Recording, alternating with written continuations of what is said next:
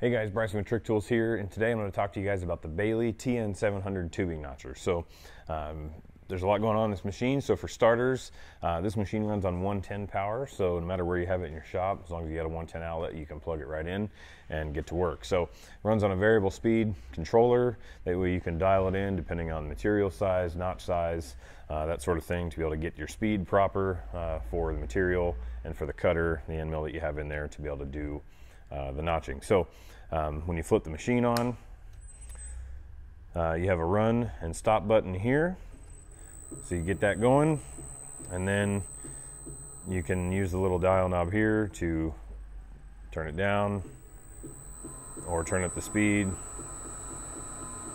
and be able to get it dialed in for the proper speed for the material and the notch size, that sort of thing that you're running. So there's a chart right here on the base that is going to give you the parameters based on what type of material and the size of the RPM range that you should be operating within. So you can follow those to be able to get the most life and proper cut out of your end mills. So this machine can notch from 1/2 inch up to 2.5 inches. So you got to get the proper end mill size for the material that you're using, swap those out to that right size, be able to get to notching depending on what notch size you're trying to achieve. So the vise here, you have this nice V-block vise for being able to hold different material.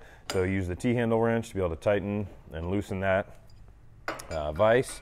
You can notch up to 60 degrees in this notcher. So the basically the vise here, you have a little dial with the up to 45 degrees marked. You can do up to the 60 degrees, but you have to make sure you are checking that angle and getting it all proper after 45. So basically, to do that, you bump the little handle here, and it kind of works on a cam type action to tighten it up. So once that's loose, you can move the vise in either direction, and that's going to get you set up for your notch angle. Once you get it set, then you just return this handle back, bump it tight, and that is nice and snug on there. So you have these two levers on here that you can use to move the vise. This you can do in and out, and this moves it side to side. That way you're not constantly moving constantly notching on the same spot. You can move it back and forth depending on your angle.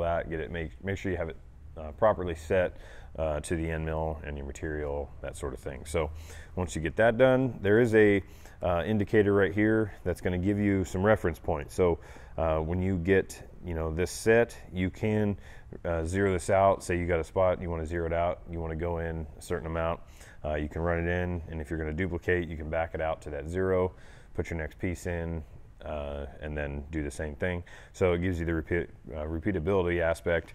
The cover here can easily be flipped up for being able to work around the end mill. Obviously be careful, the machine's not running when you're doing that. So there's a chip tray in the back that you can take off in order to be able to dump the extra chips that it does catch. You won't be able to catch all of them. You have to vacuum the machine off a little bit here and there.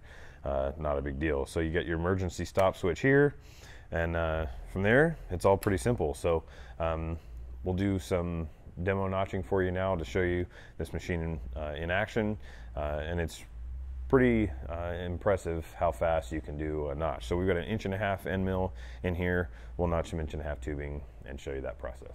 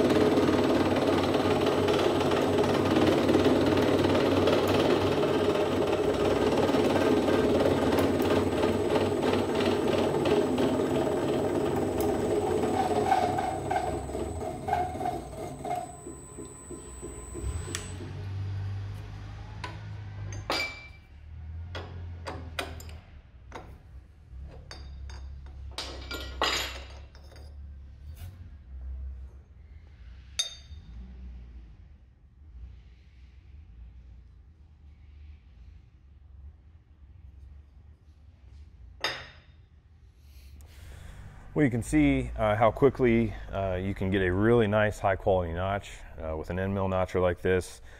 Doesn't take long at all to have a perfect notch fit. Obviously it leaves very minimal burrs, but real quick trip over to belt sander, you can clean that off and be pretty much ready to weld. So check out the Baileigh TN-700 on our website at Trick-Tools.com. If you have any questions, give us a call and we can get those answered for you. Thanks for watching this video, and we'll see you in the next one.